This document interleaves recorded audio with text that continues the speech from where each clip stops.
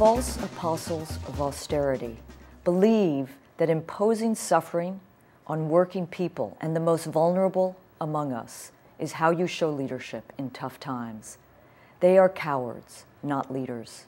Republicans have blocked aid which would spare 300,000 school teachers pink slips. They have refused to vote for funds so that 1 million unemployed workers could keep their unemployment insurance and COBRA health coverage. Obama and most Democrats, not those heartless blue dogs, have tried to hang this cruel behavior around the GOP's necks, as they should.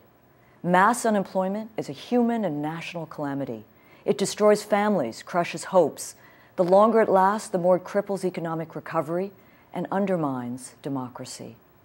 Yet what was also needed in these last months was a strong and consistent argument from the White House, a message that a bold jobs agenda, not deficit and spending cuts, is the priority.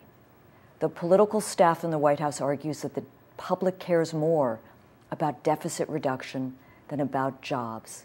These advisors are fools. Yes, you can get poll respondents to say the deficit is a serious concern, but it's a far less salient one than worries about losing your job, your pension, or the value of your home. If Obama can persuade Americans that he is on their side on these immediate pocketbook issues, the abstract worry of the deficit evaporates.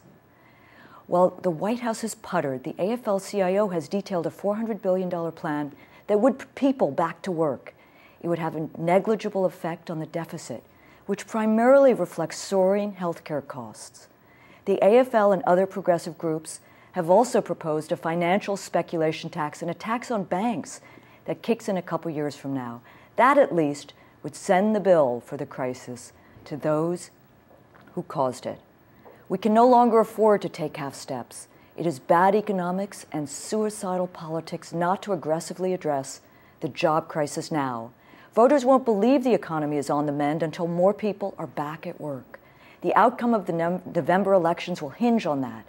Why not bring back the Congress back into session and filibuster obstructionist, stingy Republicans into submission? A nation that ignores the calamity of joblessness is a nation at risk. I'm Katrina vanden Heuvel from The Nation for Grit TV.